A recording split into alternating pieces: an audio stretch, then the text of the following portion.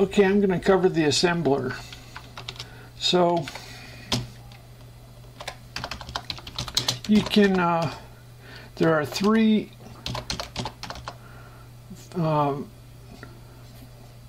assembler situations. You can have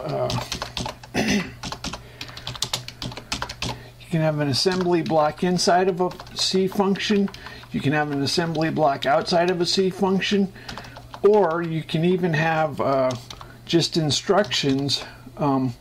It's smart enough that when an opcode starts a statement, it knows it's a assembly instruction. So you'll frequently see in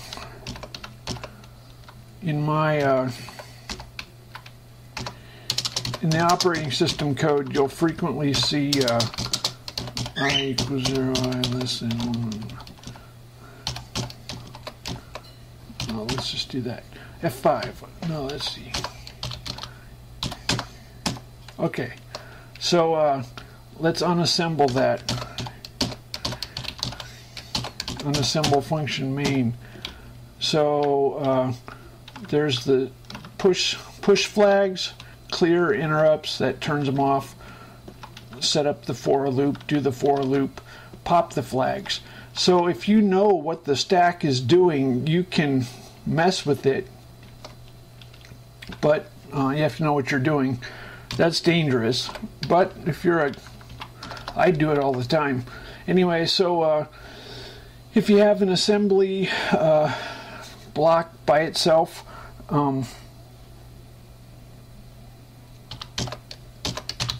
this is, let's say, define. In other assemblers, you say define byte. Well, in this operating system, it's define U8, and then we have a string, but it's not zero terminated. You have to zero terminate it. So now we define.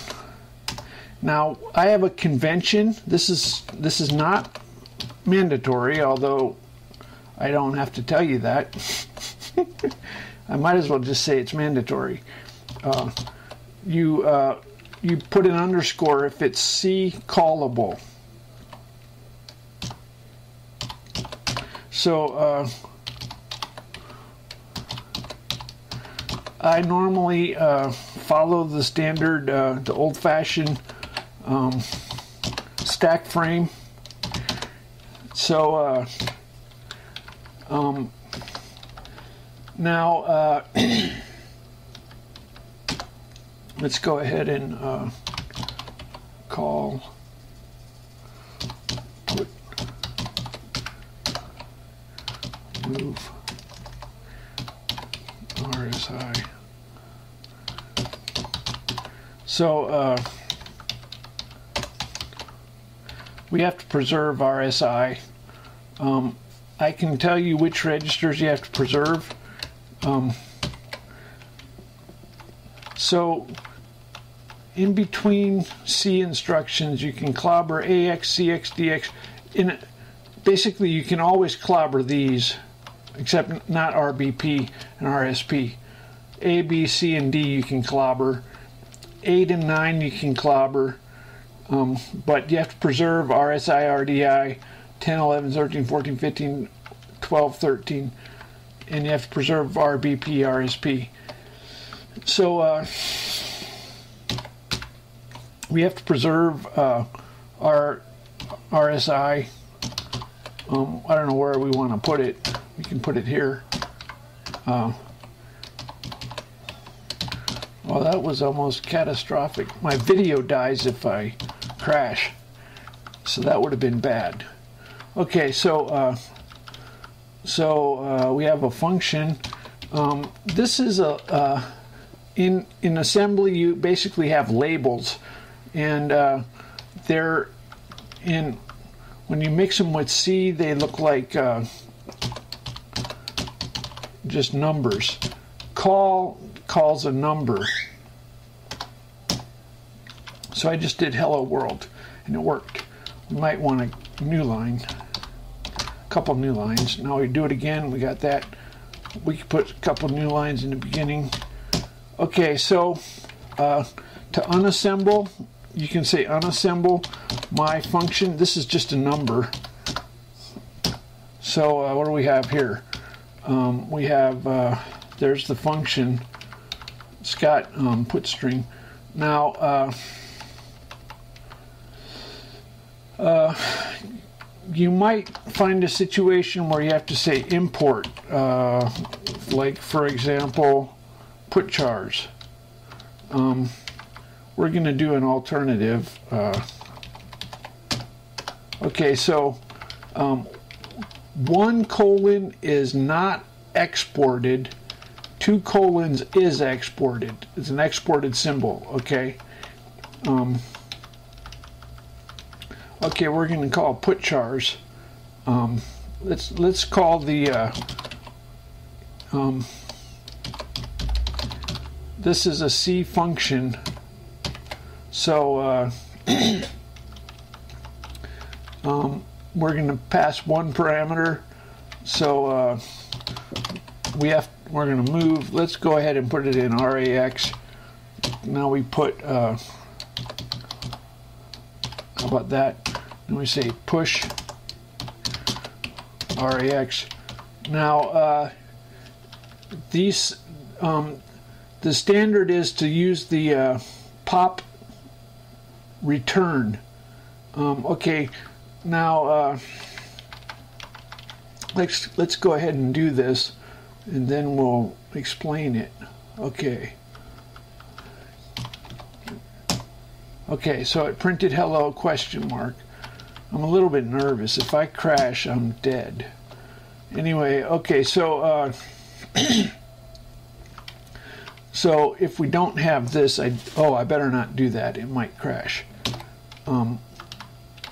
The alternative is to put an ampersand. That also works. The safest is to do an import. So you say import put chars, and you put a semicolon. You do a comma list and then a semicolon, and then you're free to use it. So if you have you can use local labels. Add @1. You can even renumber. Watch this. Control-Shift-L. Oh, let's go ahead and let's loop add @1. How about if you're move RCX 5? We have to preserve it. It'll get clobbered. Oh, I have to. Oh, I almost screwed that up, didn't I? Paying attention. Okay. Pop RCX. Okay. So watch this. Control-Shift-L. Renumber assembly local labels for function. Now it just changed it to 5. It goes by 5s. 5, 10, 15, 20. So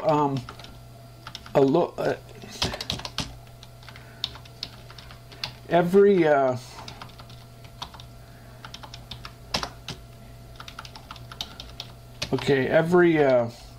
time you have a double colon, that makes a new section, and then you can add repeated local labels. Okay, so double colon is an export, and it's a new section. Single is not exported, and it's not a new section. Okay, add at is a local label. So let's go ahead and now there's a more sophisticated way. That was raw. These labels are like raw numbers. You can bind them with an extern. Extern underscore extern will bind an assembly label with with the C function header. So this has no args. And then we can use, we can say function 1. Oh, my function 1. I'm very nervous. I already lost a video because I crashed it. Okay, so this is more normal. Okay, so there's one more thing. We want to cover class. My struct. Okay, so if we have a class U8 name 32 U8 address 32. To do that, what do we want to do? Let's just go ahead and move RAX, comma, my struct. Let's just do that. Oh no, let's my struct dot address, and then we say call put hex U64. This is RAX. It preserves registers. I have a handful of assembly useful functions. There's a few assembly callable functions. Not very many. This we're going to print out RAX, and let's go ahead and move RAX, comma, carriage return, call put chars. So I do believe is this going to work? We're going to print the offset number and then print a carriage return. I hope I don't crash it. Okay, we printed 20. That's hexadecimal for 20. Okay, now we're going to go ahead and we're going to do a parameter. How about count? I64 count. Okay, now move RCX count. Okay, now there's some. These are very important. SF stack frame arg123. Stack frame arg123 FRBP. Okay, so now I say push RCX pop RCX loop add at 1. I hope I don't crash anything. Oh, I almost crashed it. Holy. Okay. Okay. Function 1. Okay, we printed the number twice. This is a stupid program. I'm sorry for a stupid example.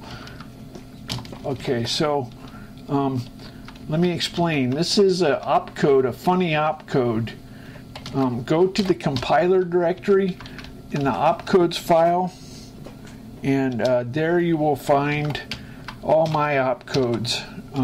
I didn't enter all the opcodes. There's no MMX, no SSE. Let's look for return 1. Okay, so there's a return, and then there's a return 1 that has a count. Excuse me, this is not for me. Anyway, so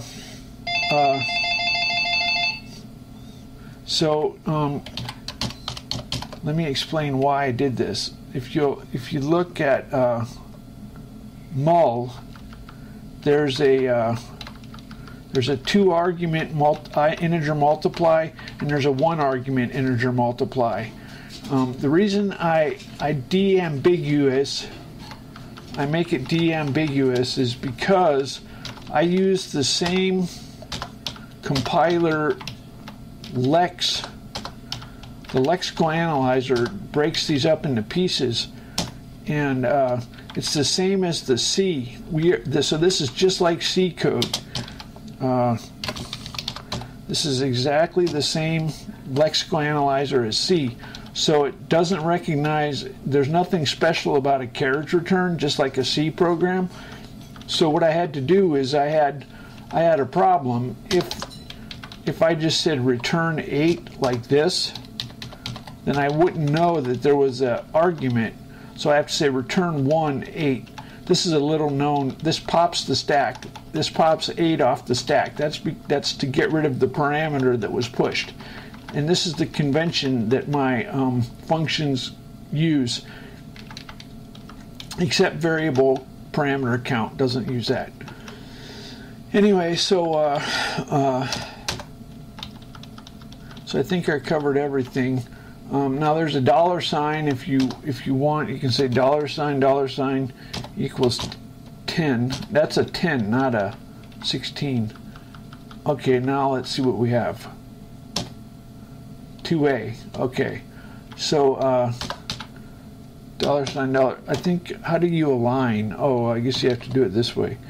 Equals $sign ampersand minus or tilde 7. So this is how you align. 28. So 10 plus 32 is 2A. Oh, then you don't want that. Anyway, you just do the math. 30. So there's a sometimes I put a pad, U0 pad. Now what that is when it's lexing, unfortunately it's a symbol ahead. So if I say assert $sign ampersand 7, not $sign ampersand 7, this is to make sure it's aligned. If I do this, my assert, by the way, is a pre-compiler that prints a message if it's false. That's how we learned it in my class. It's not a runtime assert. Not a runtime assert.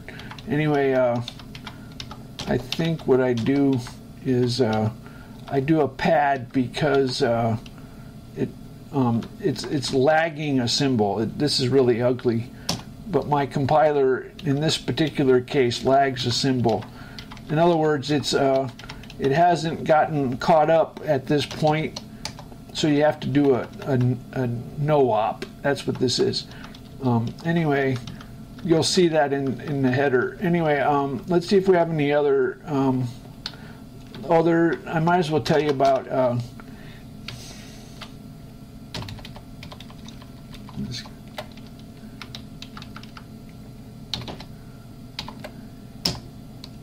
Okay, I might as well tell you about DU8 dupe. You say 10 dupe. I guess we can put anything. How about A? Let's see what that does. And then we put exported my data.